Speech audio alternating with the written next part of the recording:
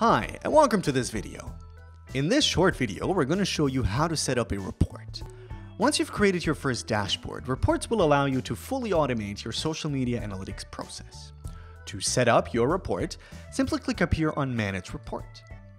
Now, as you see within this overview, you have multiple options to further customize your reports. For example, you can enter the email addresses of the people who should receive this report. I can choose the frequency of how often this report should be sent out. And I can as well set a particular time when this report should be sent. When you're done with this section, simply click down here on the right-hand side on Save. That's it. You have now automated your first report.